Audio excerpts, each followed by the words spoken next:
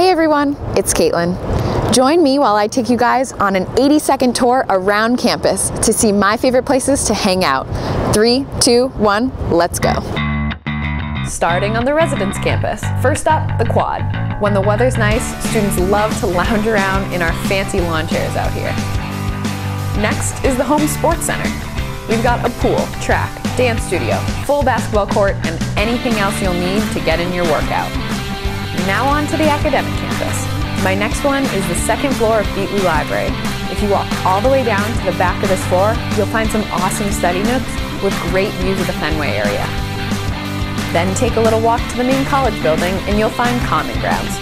Grab a coffee and a snack from the cafe and just hang out with your friends.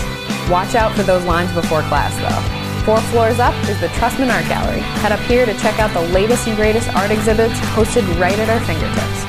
Across the quad are the school management study rooms. The best part about studying here is the beautiful view of our campus. And lastly, my favorite spot on campus, our labyrinth. Take a moment here to chill and catch your breath during your busy day.